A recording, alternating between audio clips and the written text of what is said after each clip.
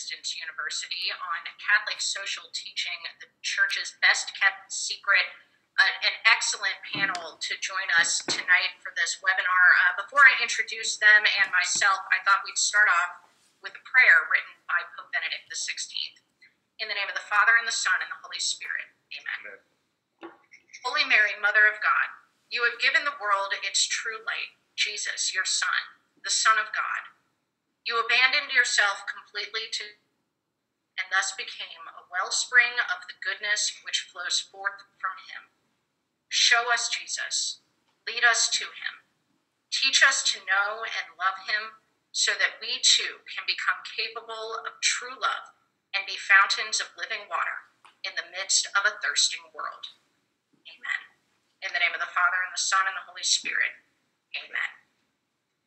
So again, I would like to welcome everybody to this Catholic Distance University webinar in conjunction with uCatholic. My name is Anna Mitchell. I'm the host and producer of the Sunrise Morning Show, which you can hear from 6 to 9 a.m. Eastern on Sacred Heart Radio in Cincinnati, Ohio. We have an app that you can listen to all 3 hours, or if you're just around the country, you can hear us from 6 to 7 a.m. Eastern Time on the EWTN Global Catholic Radio Network. And as I was saying before, we have an excellent set of panelists tonight for our discussion on Catholic social teaching. So, without further ado, I shall introduce them. Dr. Matthew Bunson is faculty chair for Catholic Distance University.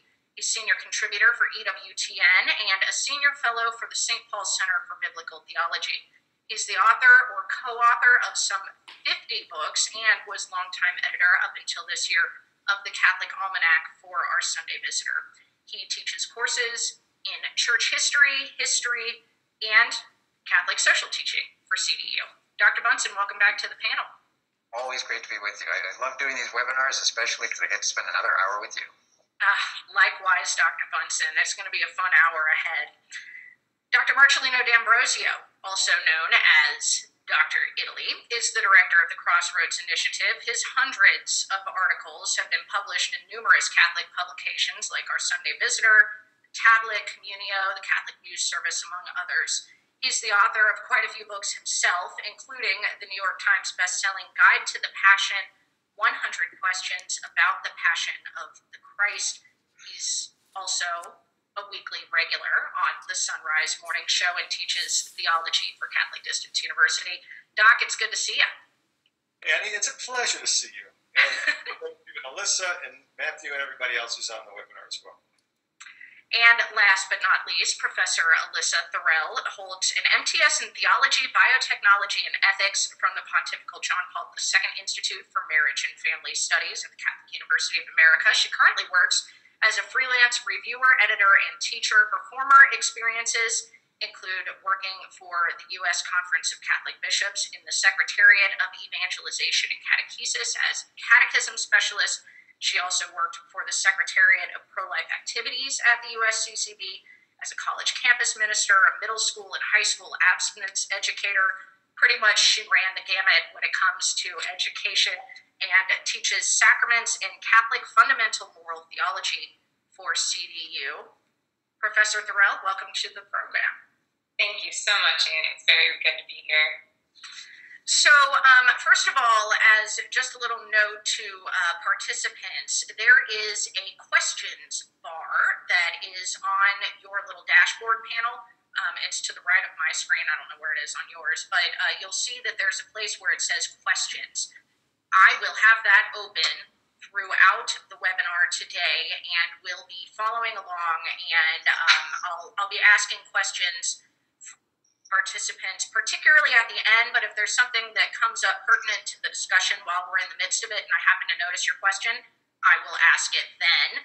But be sure to also stick around until the end of this webinar because there is some CDU swag that is available for those of you who stick around until the end, and also some free courses too for winners that'll be picked at random. So certainly incentive to stick to the end, not to mention the fact that this is going to be an excellent discussion. I had a really hard time narrowing down my questions on our topic tonight, which is on Catholic social teaching. And Dr. Bunson, I wanted to start the conversation with you. Could you give us sort of an overview of the history and the development of Catholic social teaching in church history?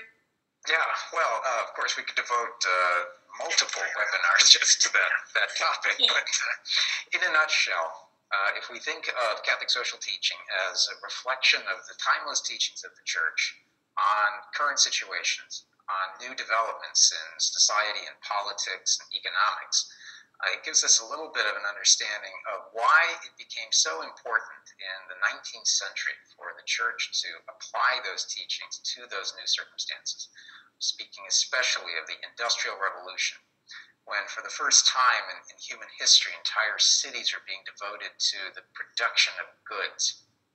And for the first time in human history, we had the growth of capitalism, we had the emergence of factory workers, of laborers. The question was, where does human dignity fit into this brand new equation? For workers' rights, what is their duty? What is their obligation? What is best for them? And for those who held capital, what is their relationship with labor? What are their obligations in the proper use of capital, of proper use of labor?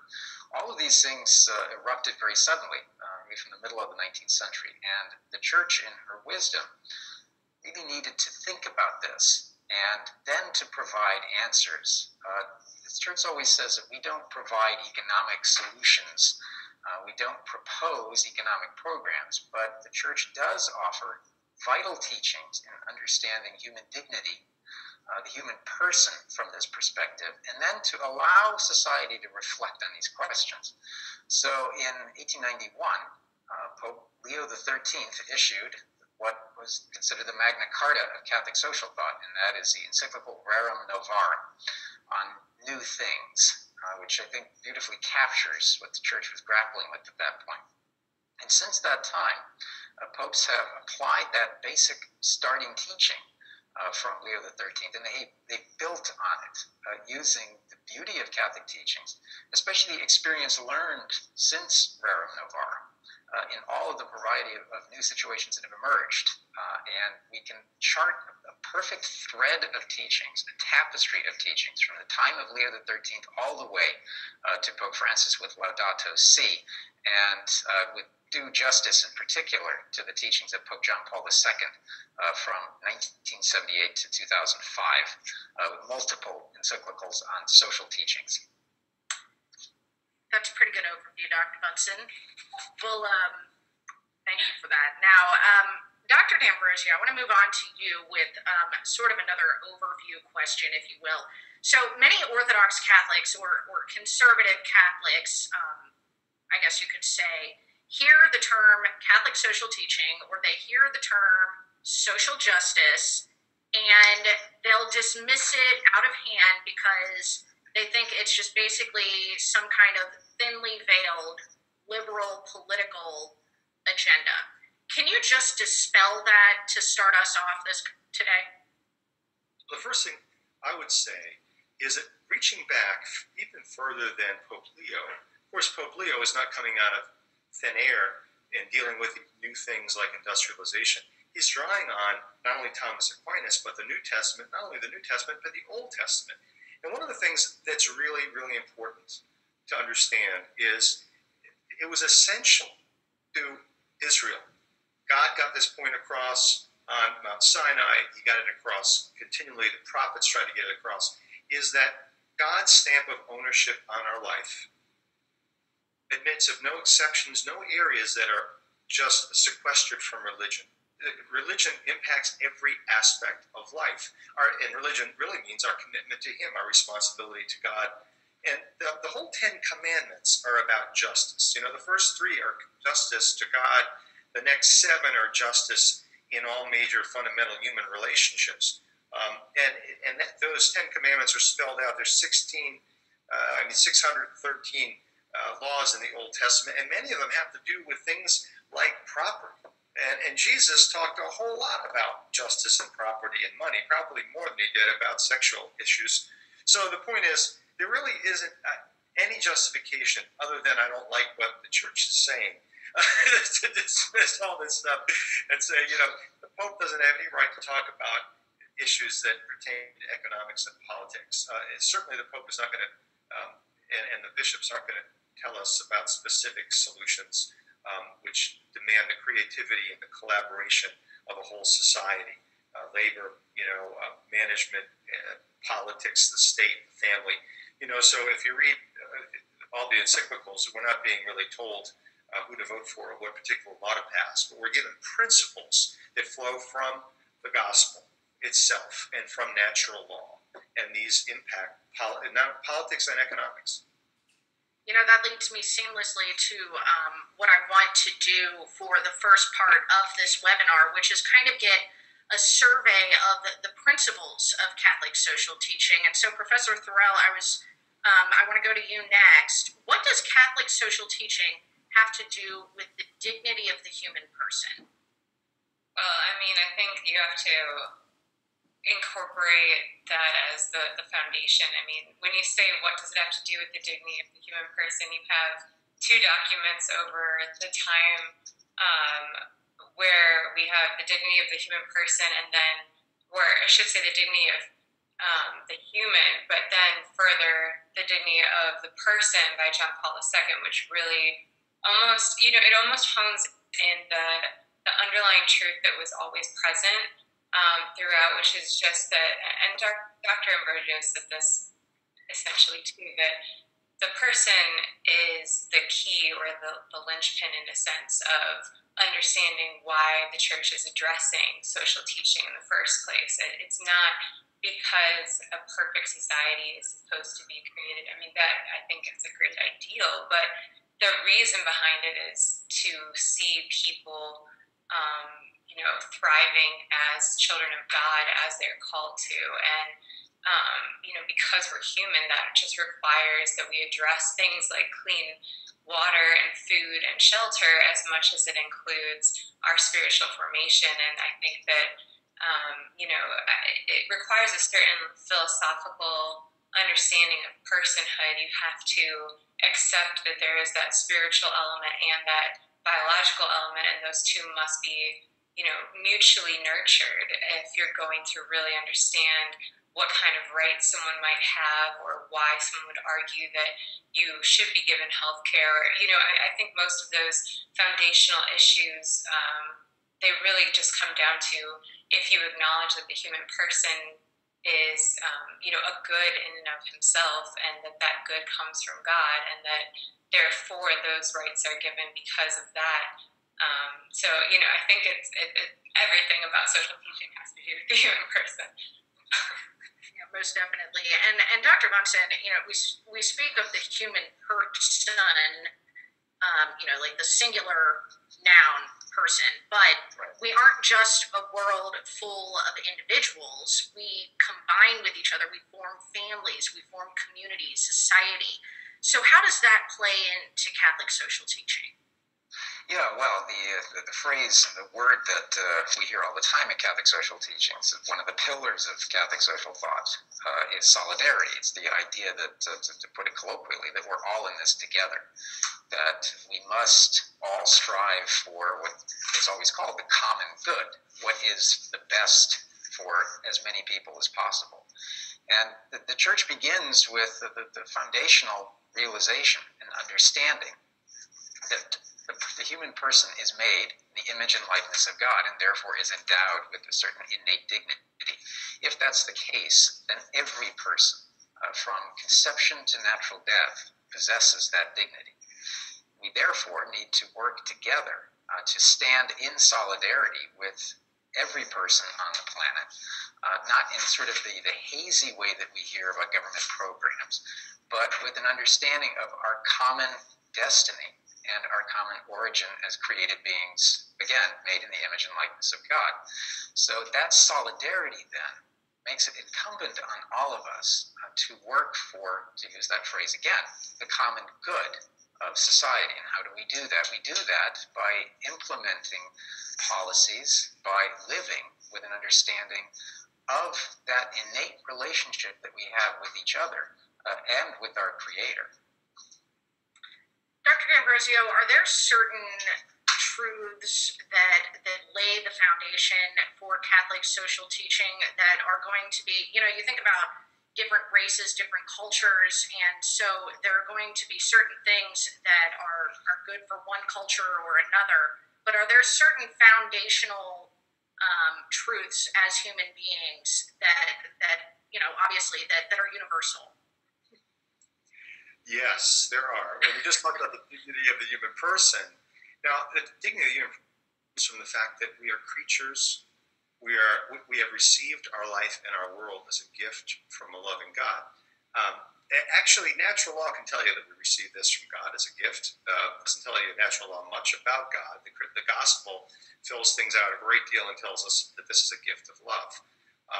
And so everything is a gift from the Lord that is meant to be shared. And we talked about solidarity a minute ago, Dr. Butson did, but the world, the common good is something that we all ought to be laboring for, and there's a common destination of all goods. That's a very important principle in Catholic social teaching, that God created the world for everyone. In God's intent, it's not that some people have nothing and many people have abundance is not in God's plan. And so private property is an important principle to safeguard the dignity of the individual, but it can be abused, and it's not an absolute, for example. And this goes back to the Old Testament with there's property in the Old Testament. There's even debt slavery in the Old Testament.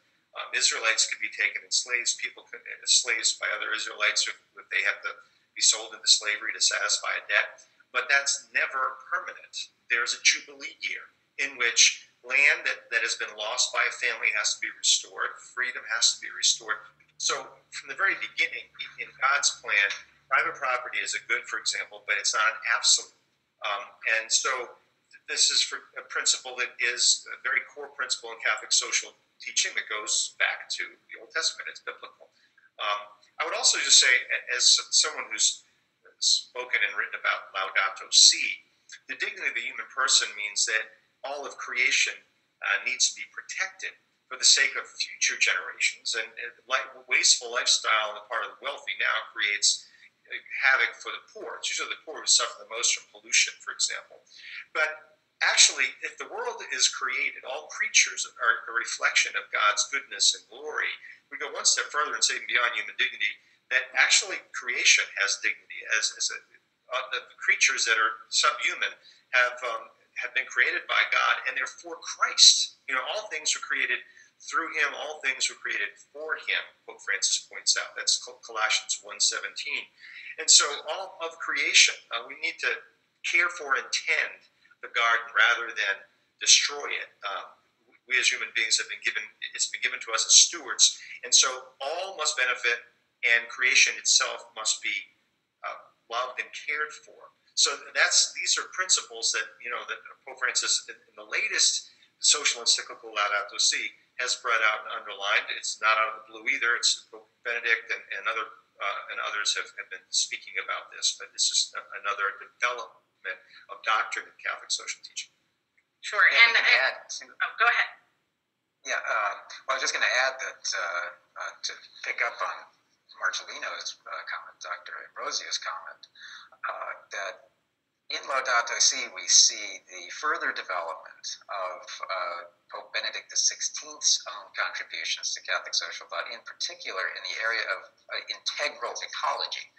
The idea that the dignity of the human person placed within the dignity of God's creation, that there is that innate relationship in all of creation.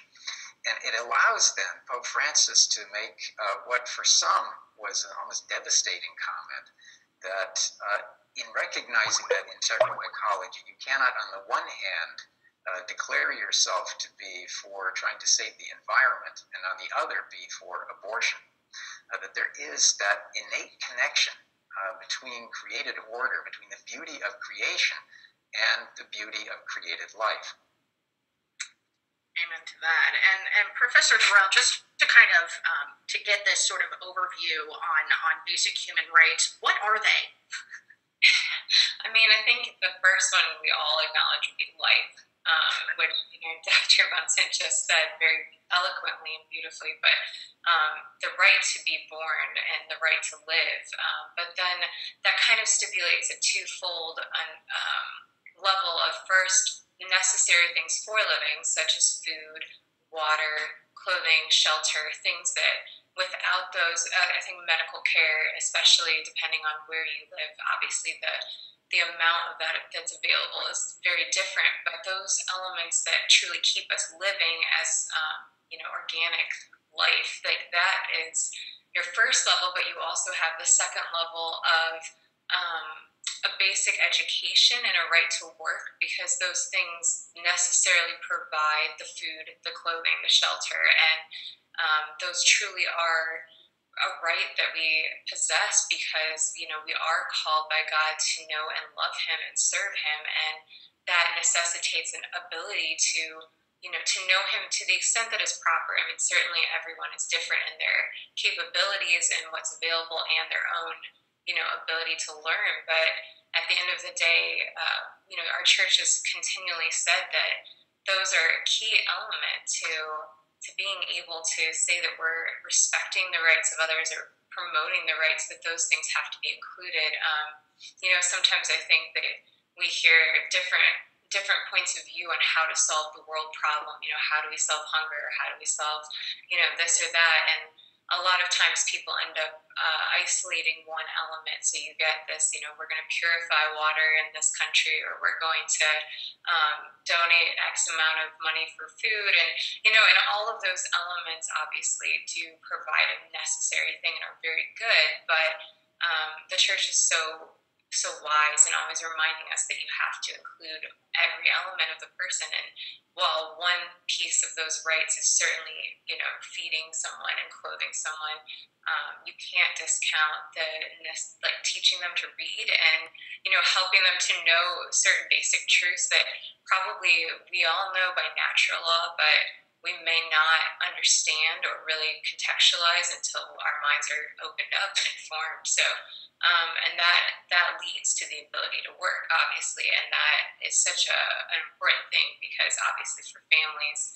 especially, they rely upon the ability for someone to provide for them. So I think all of those things are included, and the church is so good to us as well, because while all of those are basic rights that we have, they're not to be forgotten from or to be separated from our spiritual development as well. And so maybe you won't see that listed as the right to the Bible or the right to catechesis or the right to the Eucharist. I mean, obviously those things are not always available depending on where you are in the world, but those are still a part of that.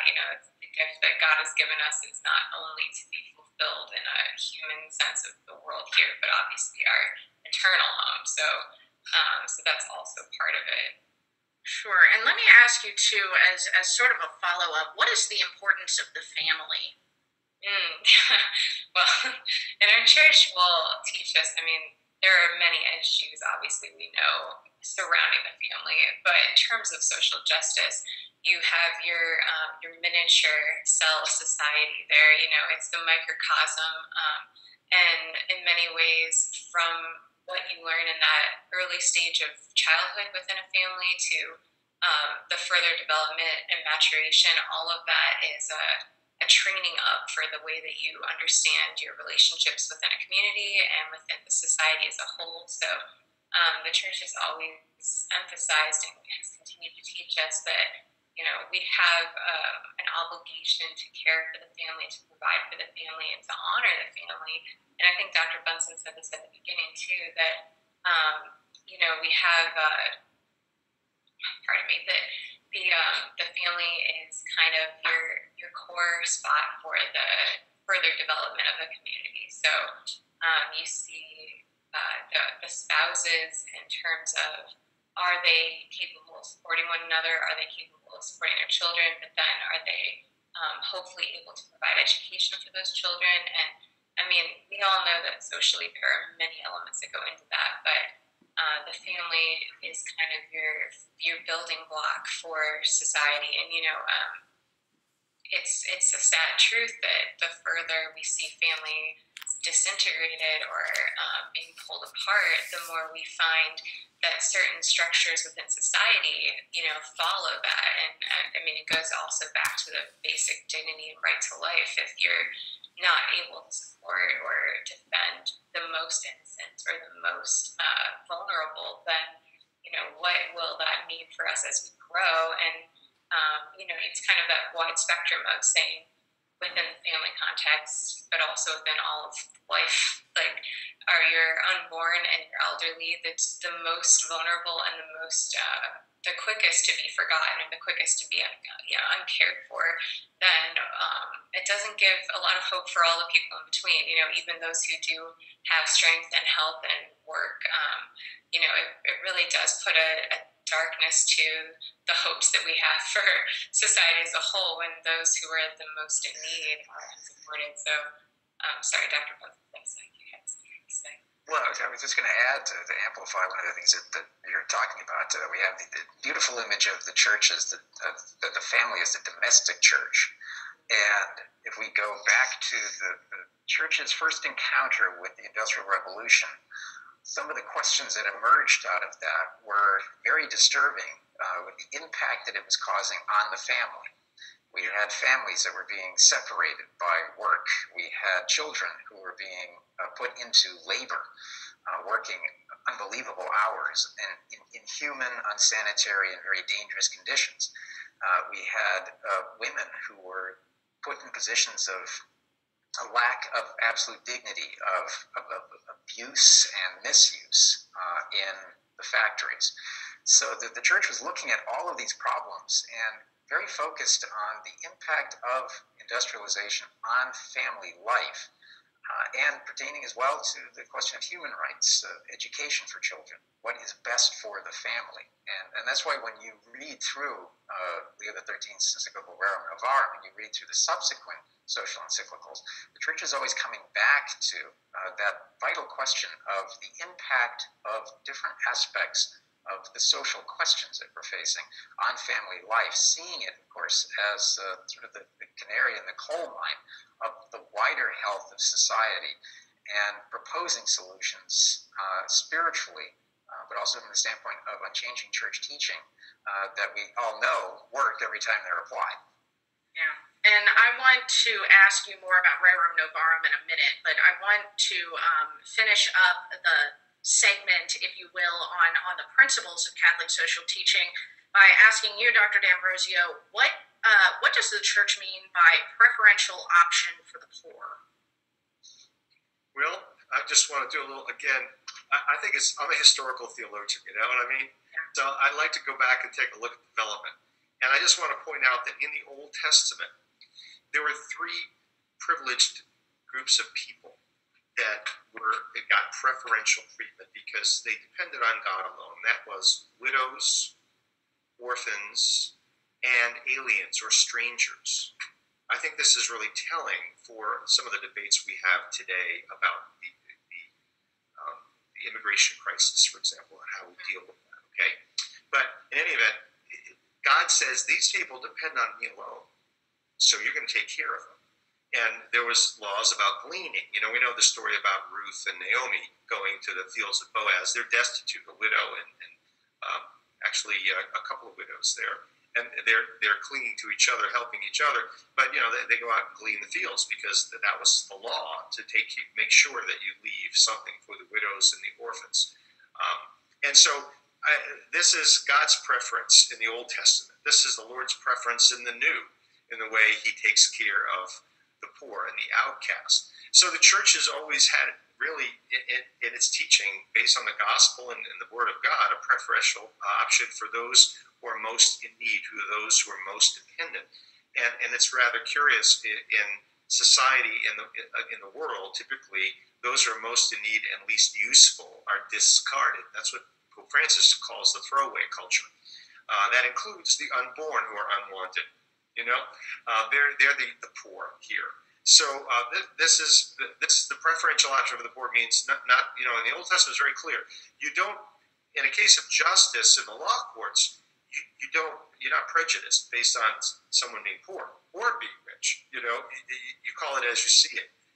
But when it comes to paying attention to and providing for and caring for, where are we going to devote our attention? We need to, number one, put it on poor. I mean, and then just closing, Mother Teresa is very clear about this. And when you do something to the least of the brethren, to the unaware, the poor, you do it to the Lord.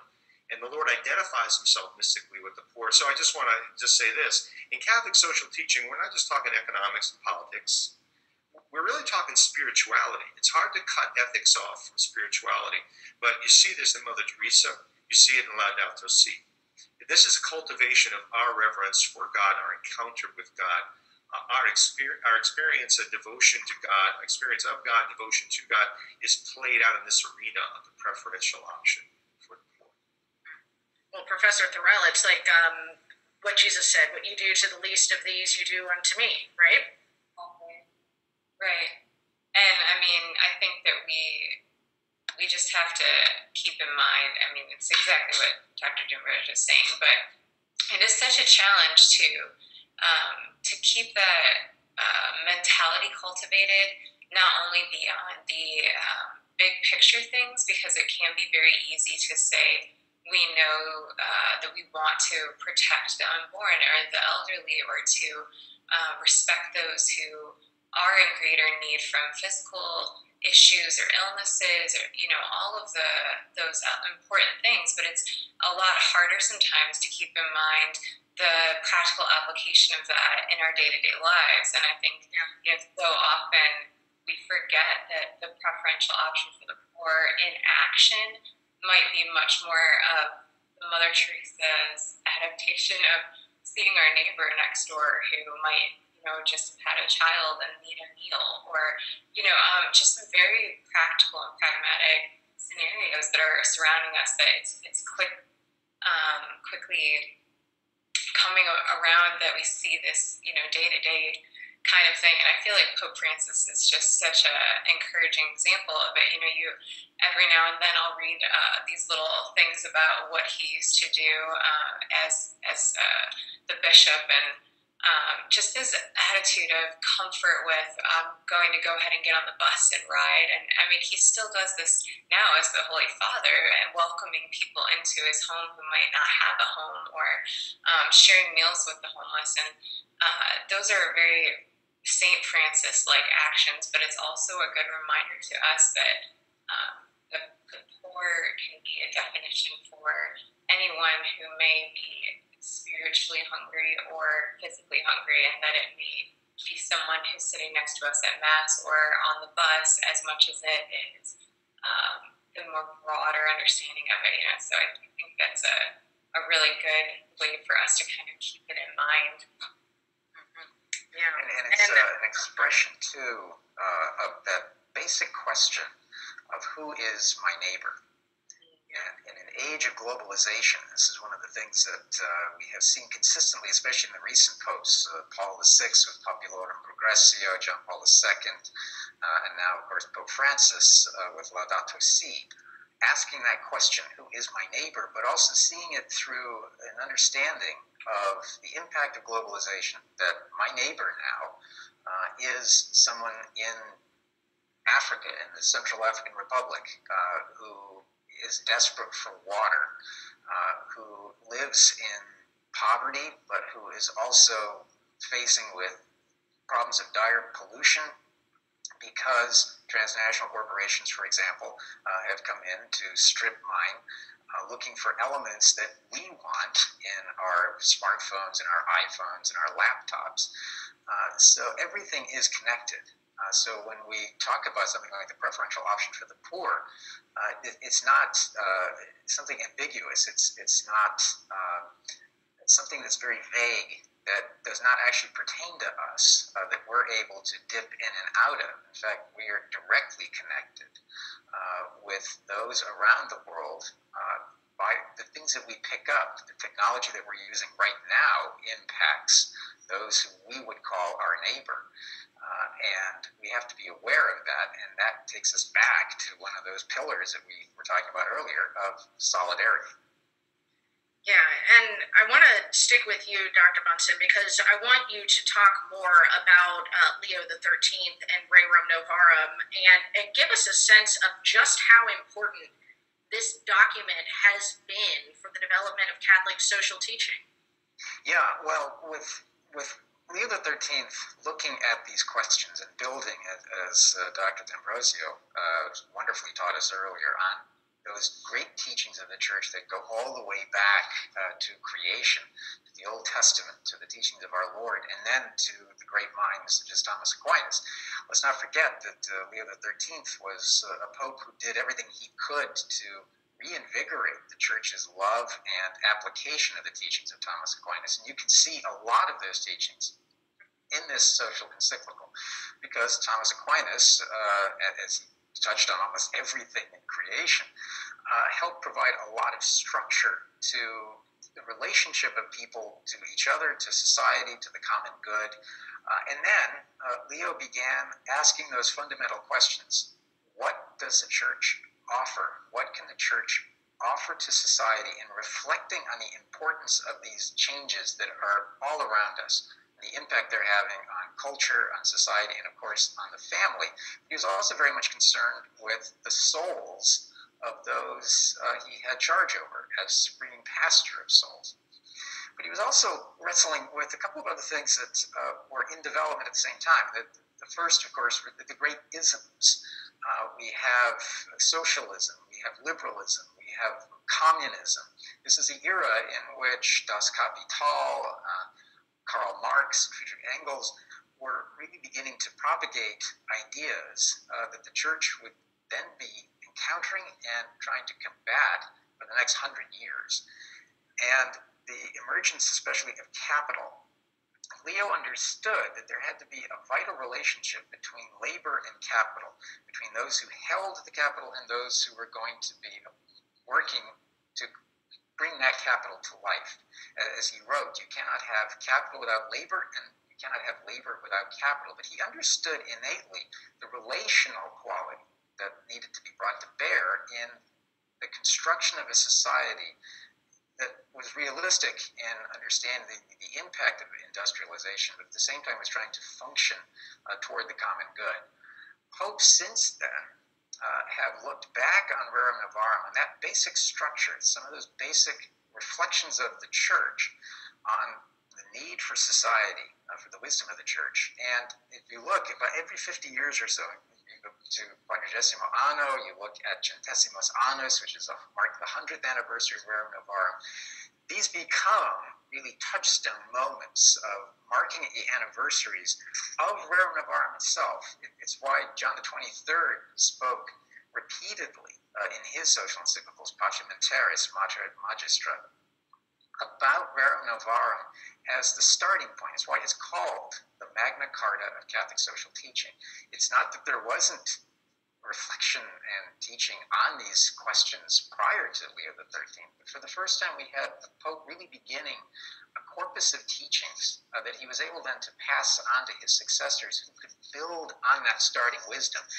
And I'm continually amazed at how the popes are able to take a document like Rerum Novarum and continually reapply that basic structure of Leo, and the insights that Leo provided really are perennial, because the teachings of the Church are so wonderfully perennial. Can I just ask you, what do you think is the second most important document that the Church has for Catholic social teaching, and can you tell us a little bit about it? Just what you think. Well, I think in terms of documents, personally, this would be my opinion, I'd love to hear what Professor Thorell and Dr. D'Ambrosio think too, what their favorites are. Too.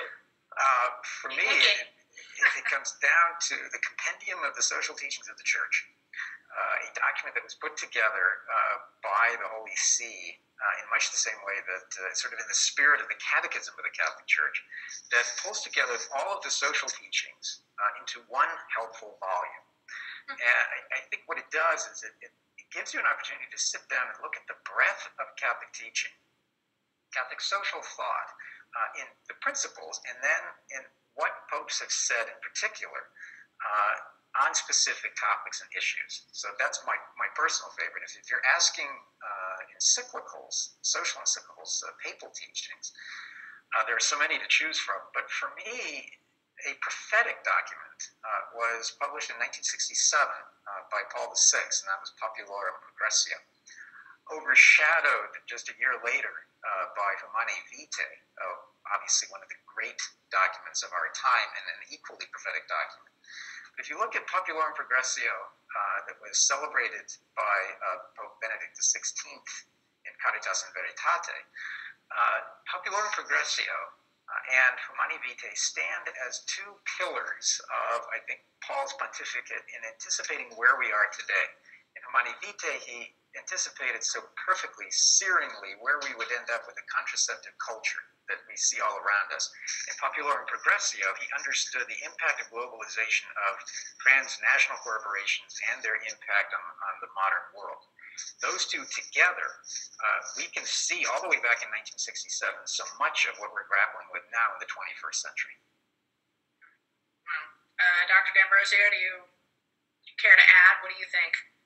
The second most important document. I can't wait to hear this. No,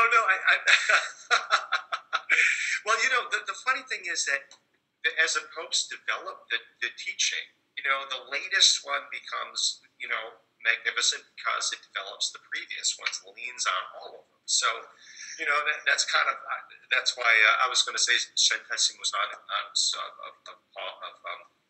John Paul II.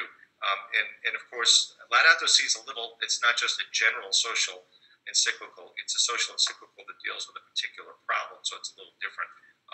But I love it, and my field is more, I work more in spirituality than I work oftentimes in evangelization than in Catholic social teaching. So that's why Laudato Si is a great favorite of mine, not to mention St. Francis is my patron saint. So,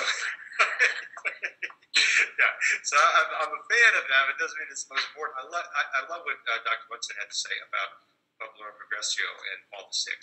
I think Paul VI is an unsung hero of the modern church, really. And John the 23rd is a great favorite of mine, and his personality is so different from Paul VI. Paul VI kind of vanishes in a certain way in his personality between JP and John 23rd, but he played a pivotal role in Catholic social teaching for sure. And I'll ask you about Laudato Si specifically in a little bit, Dr. D'Ambrosio. So hold tight on that one. Professor Thorell, do you have an opinion here on what you might think would be the second most important?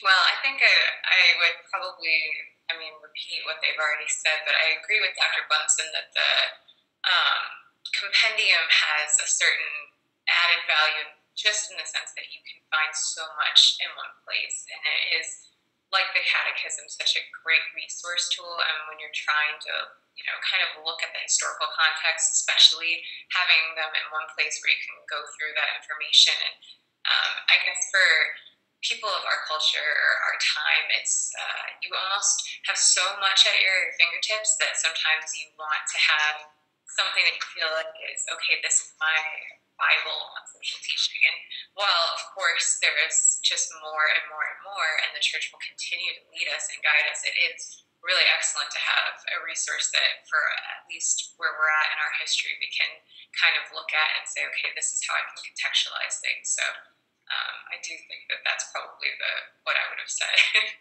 We always think that if Catholic social teachings are the church's best kept secret, the compendium is the second best kept secret. Is it required reading for your course, Doc? It is. I am not at all surprised. Sticking with you, Dr. Bunsen, was there anything that was promulgated from the Second Vatican Council that sort of expanded or added to Catholic social teaching? Oh, yeah. Well, two documents in particular. One is Dignitatis Humanae that really began wonderful work of the church in religious rights and human rights around the world. But the one that we really can focus on, I think, is Gaudium et Spes on the church in the modern world. That, of course, Karol Wojtyla, future Pope John Paul II, contributed to. In Gaudium et Spes, we find a document that emerged almost mythically from the floor of the Second Vatican Council, if this is something that the bishops really wanted to reflect on, to provide the world and the church with a document that was optimistic in tone, that looks at the state of the modern world, not with eyes of pessimism and gloom, but one that really reflects the joys and the hopes of the modern era.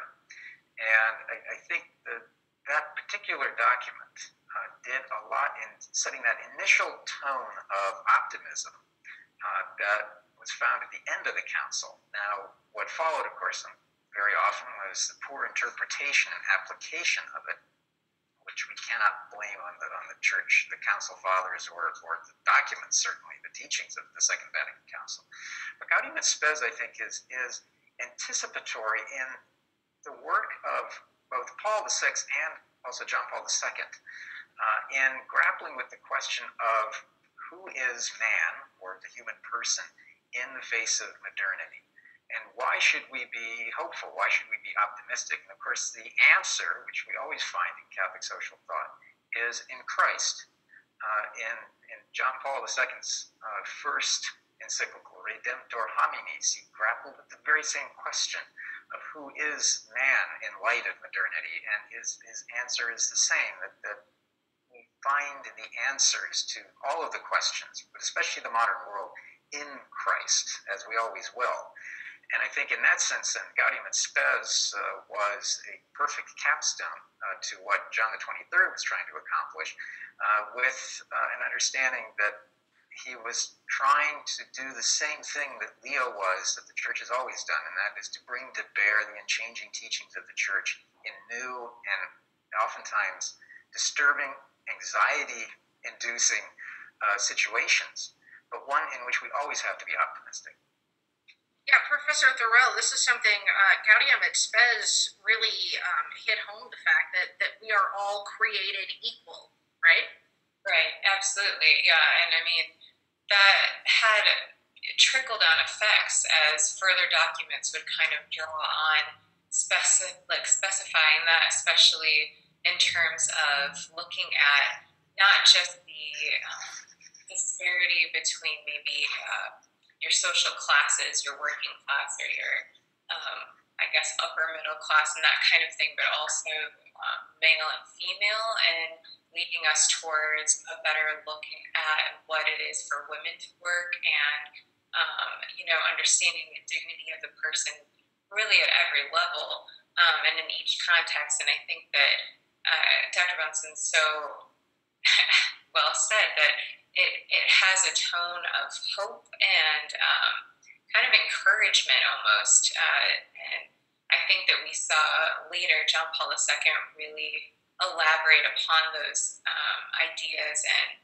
and draw them out in a way that really just, I think that we still are discovering even now elements to that I don't think we really maybe knew at first. I mean, there's so much that came out of John Paul II that I think none of us could really say that we know it all. I mean, there's just infinite amount of reading in a sense, but it's beautiful because I think that a lot of what his questioning and his ideas brought about was a way for people to continue to unpack it in our modern culture. And so I think that element of the dignity of each person, we kind of question, it seems so obvious now, at least for, I think, younger generations, that people assume everyone is equal, or that we're going to, look at male and female as equivalent in terms of their work, or all of those elements. But I think that there's a spiritual element to it that is continuing to be developed, or to be more accurately understood, I guess. Because at the end of the day, it is about our standing before God as children, and that's where our identity is coming from, and of course that doesn't discount the importance of how well we work, or how diligently we work, or what we bring to the social community around us. Like, those things certainly need to be evaluated justly, and should be, but that fundamental goodness that God first created us and said you are good. I think that just elicits a hope for us to continue to better understand that as we apply it in very specific ways throughout our modern culture and all of the work that we're doing. I want to stick with John Paul II, but I do want to stick with John Paul II, but first I'm going to give Dr. D'Ambrosio a chance. Do you have any comments that you want to make on Vatican II and Catholic social teaching? I would just say that I just read the memoirs of Cardinal Sunens, one of the four moderators of the council, who had probably more council. I'll go out on a limb and say more impact on the council than just about anyone other than the two popes. And that's because Pope John the 23rd asked him to come up with a schema before the council to help organize the ideas and the documents of the council. And that schema was Church of God, what do you have to say for yourself? And that is ad extra, and that's kind of Gaudium et Spes. How do you see yourself in relationship to the modern world?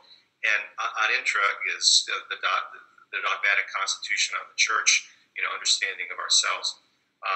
Anyway, Cardinal Sunens had a pretty important impact on the council. And the Gaudium et Spes, really, it's amazing how many of the all-stars of the council worked on that document. Henri de Lubac wrote part of that document. He was a priest peritus who later was named cardinal by JP2. John Paul II himself, Cardinal Sunens had a big impact on that. That was a really important document for the council. And it is essentially Catholic social teaching, in a certain way. Okay, now going back to John Paul II, Dr. Bunson, it is kind of interesting looking at his impact on Catholic social teaching.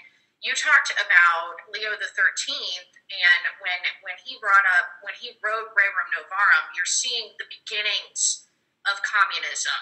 Well, John Paul II saw the end of communism, and isn't that an interesting juxtaposition?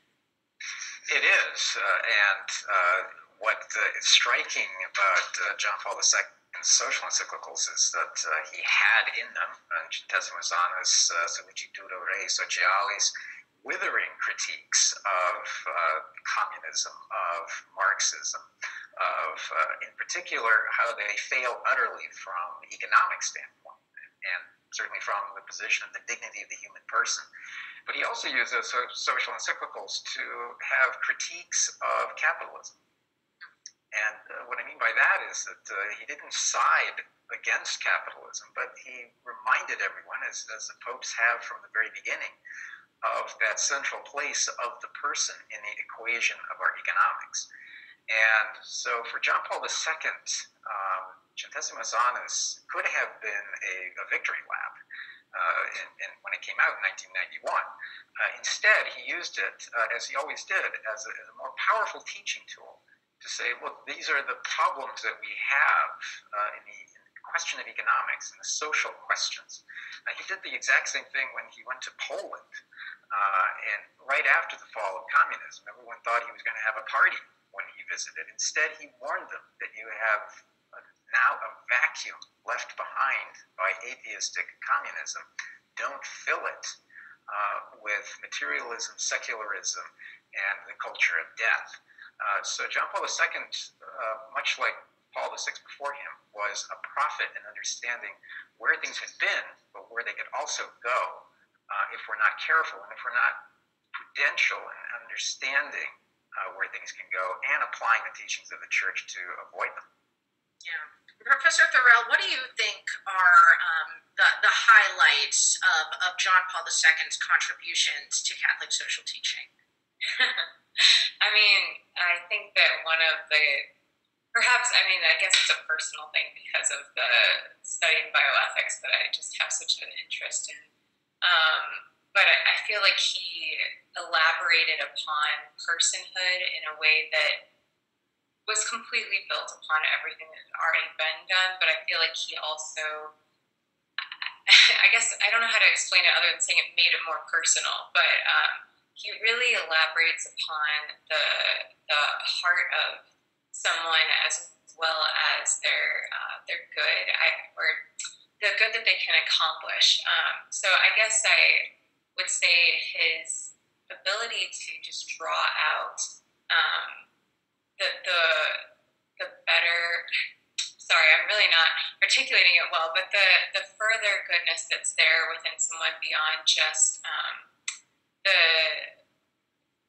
idea of dignity as just you're my brother and you deserve it, or you're another human being and you deserve justice, in a very simplistic way, but drawing it into a personal element. So I feel like he placed that within every one of his teachings, that you had a feeling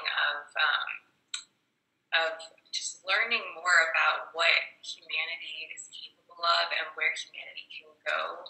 And again, that's not a specific teaching in a sense, but at the same time, I feel like he is so able to draw that throughout all of his teaching, that the more that you read his material, the more you discover a building block of the human person is loved and is capable of love in X field and in X field, and that those things build upon each other.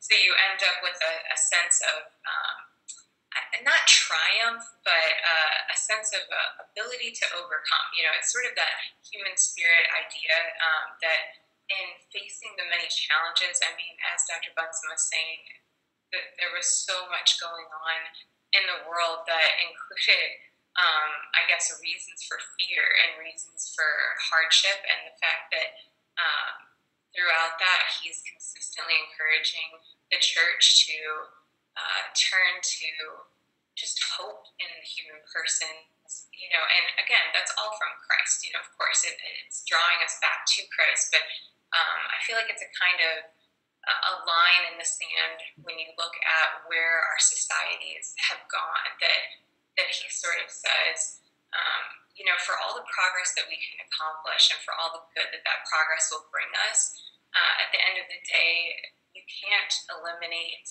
the person from that, and that it's just so vital that we remember the reason that the common good exists. That the common good is never going to replace the individual person and their need for holiness and for wholeness. And I don't know, I'm sorry that that's not as specified, but I think that he really contributes just a whole understanding of person in a way that I guess is a little unique to him. But I don't know if Dr. D'Ambrosio has something to add to that. Yeah, I was going to ask you, Dr. D'Ambrosio. I thought that was a beautiful reflection, Professor Thorell. But Dr. D'Ambrosio, do you have anything to add? What do you think is John Paul II's contribution to Catholic social teaching? Well, can I just comment on the theme that Dr. Bunsen elicited earlier? Is to go back to what he had to say about critique of communism, and at the same time a critique of capitalism. The reason I want to talk about this, Anna, is because it caused a lot of controversy with Pope Francis. A lot of people in the United States, in the conservative Catholic world, in the conservative political world, they love John Paul II's alliance in a certain way with Ronald Reagan in helping to bring down really the Soviet Empire through his moral authority and spiritual authority, and so they kind of identify him with that critique of communism. But interestingly enough, really John Paul II, in line with the Bible and Catholic social teaching, saw problems not so much with a free market system, but in the actual practical working out of capitalistic economies around the world, where poor and neglected, where this crony capitalism, where, quite frankly, the wealthy get preferential treatment, get government contracts because oftentimes of corruption. These things, the abortion industry in the United States is a for-profit industry, despite the fact that Planned Parenthood is a non-profit, with a CEO that makes $600,000 a year, a cash on the barrelhead business. So the point I'm making here is that John Paul II critiqued capitalism. Pope Francis is not all of a sudden the liberal pope who's starting a critique of capitalism. That's in Catholic social teaching, and the reason is, a free market that's blind and has no regulations whatsoever placed upon it reflects human beings. And human beings are made in the image and likeness of God, but we also happen to be victims of original sin. So what we're going to see in a free market economy that's not regulated, where there's no attempt to rationally ensure the dignity of a person, is you're going to find things like the sex trade. You're going to find things like the pornography business. You're going to find things like the abortion business. So obviously, it's okay. It's not communist or socialist for our popes and Catholic social teaching to ask some serious questions of capitalistic economies. Dr. Bunsen, your computer glitch just got cleared up just in time. I think you need to turn on your microphone. But I'm looking at the questions, and I'm seeing Dr. Peter Brown, the academic dean for CDU, saying we've heard a lot of JP2 love. He wants to know about Pope Francis, but I do not want to skip over Benedict XVI. What is Benedict XVI's contribution to Catholic social teaching? And Dr. Brown, I promise we'll get to Pope Francis. Yeah, well, in Pope Benedict XVI, first, my apologies to everyone. We were talking about technology earlier. We're all hostage to it. So, with Benedict XVI, with Caritas in Veritate, he did something, a couple of things that were really interesting. The first, of course, is to celebrate Popular Progressio, as we were talking earlier. He made note of the contributions of Paul VI, especially the prophetic quality of Paul's writings. And then he used that to sort of mark the occasion about where we are today. And he did it by focusing in particular on the issue of globalization, on a growing global community, and that interconnectedness among all of us, that question of solidarity. But Benedict also focused on the issue of subsidiarity, one of those other sometimes overlooked pillars of Catholic social thought, of the importance of bringing things down to the lowest level possible, where we can really apply things pastorally in a way that can do the most good in the hands of those who have the most knowledge about the particular situations facing a community. And so for Benedict, who was so wonderful at looking at the grand tapestry of theology, we can find in his social thought an almost intimate quality of dealing with the human person in situ, where they are, and the impact that those macro issues have on the smallest and most vulnerable in society. And that's a theme that he kept coming back to. And in fact, he was criticized for his critique of capitalism.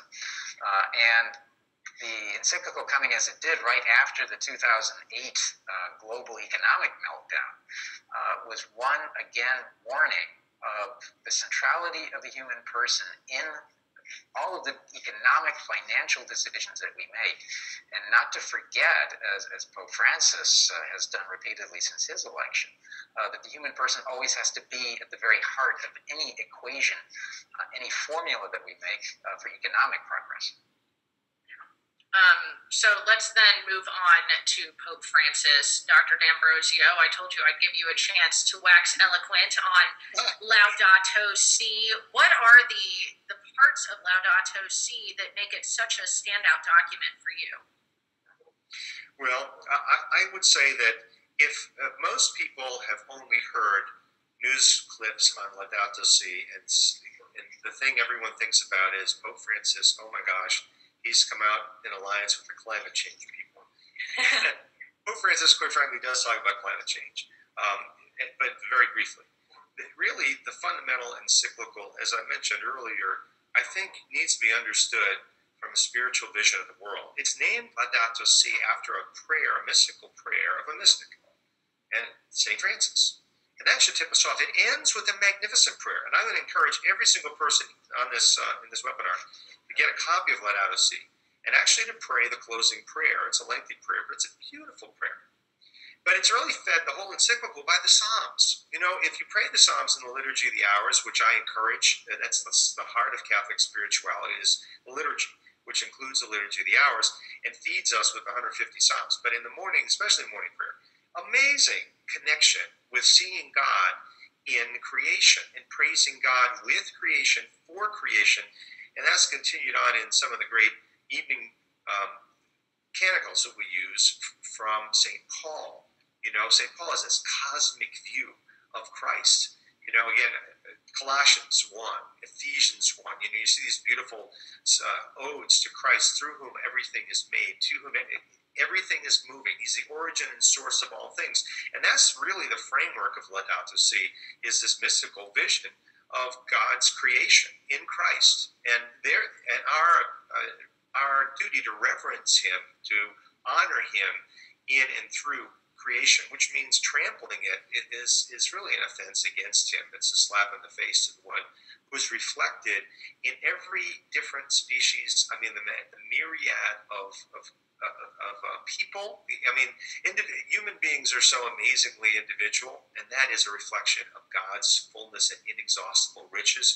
And the same thing is true with all the species of the world. So the duty to, it's not just tree huggers who caring about, saving weird frogs. And obviously, Pope Francis is not interested in making little toads more important than babies, and that's the beauty of his integral approach, that total integral ecology that Dr. Bunsen talked about earlier. It's all connected. What he keeps saying in the encyclical is everything is connected. Love of creation, love of God, love of the poor. You see these things connected. You see love of people now, and care for the poor now, but care for future generations.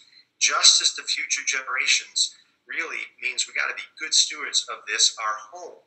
Interestingly enough, in Laudato Si, you don't see so much talk about the environment. The environment sounds like a laboratory, where you can control things. And the Pope kind of mentions this, that scientific mentality that thinks that, we can just turn knobs and play around with this thing. Now, this is something that's actually beyond us. Creation is a gift from God, and we have to approach it with a certain reverence, not as scientists, but as fellow creatures who've been entrusted with it. And it's a magnificent mystery. So that reverence, that respect, that's what we get out of Laudato Si. That would be so different than an environmentalist manifesto from atheists or just typical liberals. And you see, I would say with Pope Francis in this encyclical, you really see, I think personally, a great respect for how difficult the concrete decisions are about things like global warming, or about the water crisis, or about any other kinds of pollution. These are complex and difficult kind of decisions. And it's not like he's saying the state ought to make tons more regulations. He's not saying the state shouldn't have any role in it at all. He's saying that everybody, from the individual and our attitude towards consumption, to the state, local, like local government, federal government, world, the United Nations, which are governments in discussion with each other, businesses, everyone needs to collaborate in a vigorous debate and discussion about the best ways to take action about the various practical issues. One thing about Pope Francis, he has a holy impatience. And he's the kind of guy who says, look, I understand it's complex, but don't use this as an excuse to do nothing. If you just keep making excuses that things aren't perfectly scientifically verified, that we're absolutely sure that we're going to destroy the planet by increasing temperature through human activity, if they're going to use that as an excuse, okay, sorry, that's wrong. He makes a practical judgment. We got problems with climate change, with pollution. You can't just say it's not a problem, stick your head in the sand. But on the other hand, the solutions are only going to come about from a broad base, from the individual and the family all the way up through United Nations and business. So anyway, those are just a few things I'd like to say about Laudato Si and why it's such a rich document. Yeah, there were a lot of things from Laudato Si that struck me, and I can't believe that we only have 5 minutes left in this webinar, so we can't go any more. We could do an entire webinar just on Pope Francis's contribution with Laudato Si. So many interesting points that he brings up there. But we're just going to have one quick point. Yeah, please. Sure. That Dr. D'Ambrosio has been magnificent tonight and always bringing us back to the Old Testament. And one of the things that really jumps out at anyone who takes the time to read Laudato Si is how Pope Francis builds out from Genesis. That this is one of the richest applications of an understanding, of an exegesis of Genesis that you're ever actually going to find. And that question that we've been discussing throughout this webinar of who is my neighbor, am I my brother's keeper? All of those questions he starts with and then applies to the circumstances of today. And so there becomes a close connection then between Laudato Si and his post-synodal apostolic exhortation, Amoris Laetitia, because he asks many of those same questions in Amoris, but through the lens of family life. And we go back, of course, to that first family of Adam and Eve. Okay, I think we're only going to be able to get to two questions, one of which is going to be addressed to all three of you, and I'll ask it as the final question, but I'm going to tell you now what it is so you're thinking about it, which is, what is your suggested reading list when it comes to Catholic social teaching? So be thinking about that.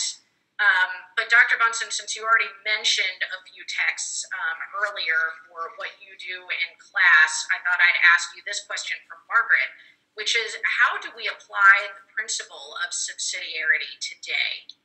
Yeah, well, it's first by in our own lives, and that we have an obligation in our domestic church to perfect the virtues, to avail ourselves of the sacraments, to go to confession, to go to the celebration of the Eucharist, to partake of the Eucharist when we are worthy, that we build our own lives to become as holy as we can, to develop that relationship with Christ and to help our spouses, those around us, our children, all of them, to do the same thing, and then to carry that out in our own circles.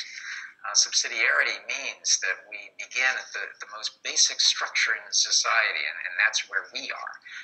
And that's certainly how the church was first proclaimed across the Roman world in families, and then taken out into the cities. So that would be my recommendation. If you have one way to start applying the principles of subsidiarity in our own lives, that would be it. Dr. D'Ambrosio, we have a couple of questions from people asking if we are allowed to disagree with Pope Francis when it comes to certain political issues that he has spoken out about, like immigration, like building the wall in Mexico, on the border with Mexico, et cetera, et cetera. Are we allowed to disagree with him on those, or is that magisterial teaching?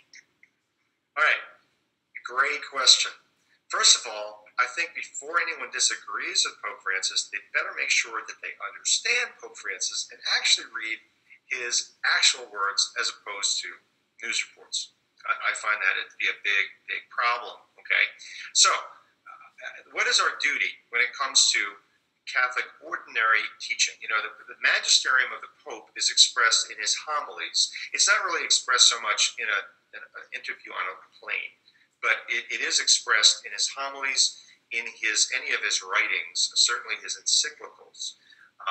And so here's our responsibility. We're supposed to approach the ordinary teaching of the church with the religious submission of intellect and will. Okay? When something is defined as a dogma or as revealed by God, we approach it with divine and Catholic faith. So what's the difference between the two? Religious submission of intellect and will means this.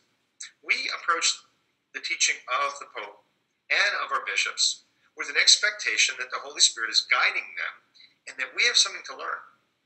And quite frankly, it's not really all that unusual that we should be challenged in our own personal thinking by the teaching of the church. Okay? We just got to get over this idea that there's nothing, the only people who need to hear the teaching of the church is the people we disagree with. You know, that's the way the Pharisees were. You know, they were above criticism or anything. That's a real bad attitude. So I want to ask everybody out there to lay yourself down. Religious submission means you put your intellect and will at the foot of the Holy Father as he teaches, and you do your best to understand what he's saying and to let that teaching critique you and challenge you, and you be formed by that teaching as best you can. So it's a little different than divine and Catholic faith, whereby we say we accept this as divinely revealed, you know, and therefore no questions. You know, God said it, that settles it. You know, that's divine and Catholic faith. This is a little different. And I don't think most of us have given the magisterium the hearing that we need. And I do want to say this on the issue of immigration. This again goes back not to Pope Francis, but to the Old Testament. Jews, the Lord said to Israel, "You were strangers once, so you take care of the stranger." Interestingly, who is my neighbor? It was a Samaritan who is used by the Lord, who is hated by the Jews, is an enemy of the Jews, a kind of a mongrel, half-breed heretic. That's who it was to a Jew, and he's the hero of the Samaritan story. He takes care of his enemy who's laying in the road, which is a Jew. And so I just want to say that it's very much ingrained in Catholic tradition that those who are seeking, for any reason, a home, are not turned away and persecuted. I think there's a real problem with with fundamental, real conflict with Catholic social teaching to take the position that a harsh position towards immigrants, whether they be Muslim or Mexican, legal or illegal. I think there's a real problem. How to come up with a practical solution to an overwhelming immigrant problem? That there's a certain amount of room for plenty of discussion there. But a hostility and the building of walls, Pope Francis is pretty clear, and I think the right of emigration, the right of people to live in another country is actually something that's pretty well established in Catholic social teaching. Okay, we've come to the end. So, Professor Thorell, I'll start with you to give any recommended reading for those who want to learn more about Catholic social teaching. Absolutely. And I mean, obviously there are a plethora of excellent materials out there, especially encyclicals, but actually I would say, especially if it's a more introductory level, maybe even start with the catechism. There are some really, broken down, simple to digest articles and paragraphs within that are, I think, just really poetic culminations of all of the social teaching. It gives you a lot of nice play-by-plays where you can kind of see how one thing builds upon the other. And I believe, I haven't used it recently, but the USCCB used to have a pretty great flipbook that you could use online, the catechism. So even if you don't want to pick up the big, heavier text itself and try to find the index, you should be able to actually just search some of those key words like social justice. But I think that's actually a really great place to start if you really want to get a kind of an overview and a kind of the foundational pieces going. And I'm sure the doctors have some, excellent recommendations to offer too. Well, Dr. D'Ambrosio just went black on my screen, so Dr. Bunsen, we'll move on to you. Okay. Professor Thorell actually just mentioned the USCCB. I would recommend that if you don't know much at all about Catholic social teaching, go to the usccb.org and you'll find there a very good introduction to Catholic social thought, especially the what they call the 7 principles of Catholic social teaching. Start with that, and then I've got to go back to the tried and true book of the compendium. It sounds somewhat intimidating, but actually it makes for a really good read. It's sort of a gentle introduction, and some of it's just fun to read, at least for me. Now, I can't speak for others.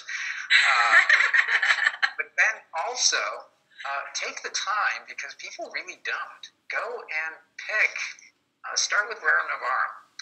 It's pretty short, and just start with that and see what you think. Because if we can actually have that encounter with the thought of popes, you'd be surprised how much you come away with. And we learn not just about the teachings of the Church, but we glimpse a little bit of the mind and even the personalities of the popes. I go back in particular to the 2 encyclicals by Pope St. John XXIII of Mater et Magistra and Pacem in Terris, where he absolutely dismantles communism.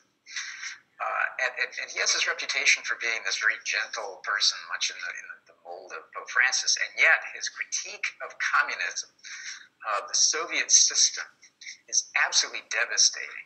And you also pick up little bits of his humor. So go straight to those encyclicals because I think they're such a grand treasury of teachings. Dr. D'Ambrosio, do you have anything to add? What would you suggest people read? All of the above. But I do want to underline. I want to underline with Dr. Bunsen the 7 principles of Catholic social teaching from uscc.org is a great little starting place, to get the fundamental principles. And I also just want to say that catechism. I'm a fan of reading the popes directly, but I also, the catechism is something that most people who are on this call have, and a good part of catechism in the moral section covers Catholic social teaching. So it's woven in there. It's an integral part of morality in Catholic teaching right there. And Dr. Bunsen, I understand you're teaching in class soon. It starts up pretty soon, right? Yes. In fact, it starts a week from this last Monday. It's a course on understanding the Catholic worldview, and it focuses on Catholic social teachings. So it's an 8-week course, and you can take it for undergraduate credit. There's also a way you can take it for graduate credit. So this is a brand new course being offered by Catholic Distance University, and I am genuinely honored to be teaching. Very cool. Well, definitely want to go to cdu.edu to check out more about that. Now, as I promised, there's going to be some swag. I think a free class is going to be given away. A free CDU class is going to be given away.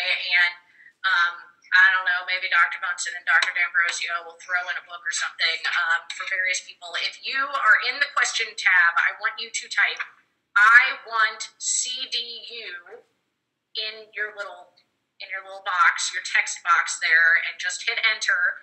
And when we see your name there, you will be automatically entered. I see them all coming in now.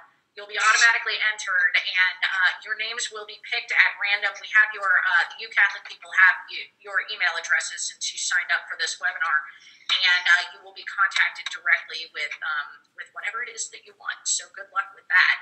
And gosh, what an incredible conversation tonight. And I can't believe we hardly scratched the surface. This is going to have to be another topic, a continued topic that we address with these CDU webinars. I've really enjoyed it. Professor Alyssa Thorell, Dr. Marcelino D'Ambrosio, and Dr. Matthew Bunsen, thank you all so much for your contributions tonight. Thank you. Great joy to be with you. My pleasure. Well, I thought I would end with, first of all, an invitation for everybody to tune into the Sunrise Morning Show. You'll hear Dr. D'Ambrosio on Friday in our local hour. Dr. Matthew Bunsen is on all the time with us as well. We'll have to get you on too, Professor Thorell. You've never been on my show. You're going to be hearing from me. You're going to be hearing from me soon. 6 to 9 a.m. Eastern Time, go to sonrisemorningshow.com, and you can connect with the show that way and find out where you can hear us Monday through Friday, or get our podcast or our app, et cetera, et cetera. So I'll look forward to talking to you in the morning. And I thought I would end with a quick prayer. In the name of the Father, and the Son, and the Holy Spirit. Amen. Heavenly Father, you have called us to holiness, which means sharing in your divine life. Fill us with a sense of our true dignity as those called to be your daughters and sons in the world, and your ambassadors of justice, love, and peace. Give us the desire to be worthy of this great calling, and the courage to live up to it. Glory be to the Father, to the Son, and to the Holy Spirit, as it was in the beginning, is now, and ever shall be, world without end. Amen. Thank you again to our panelists. Thank you again for joining us for this webinar with Catholic Distance University. Again, cdu.edu to check out all their classes, and uCatholic.com. They'll be in touch soon too. Thank you so much. Have a great night. God bless.